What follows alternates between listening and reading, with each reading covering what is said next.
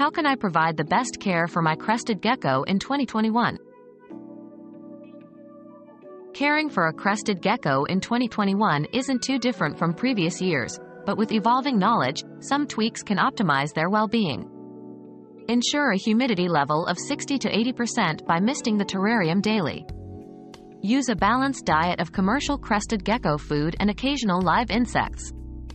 Keep the temperature between 72 to 78 degrees Fahrenheit during the day and no lower than 65 degrees Fahrenheit at night.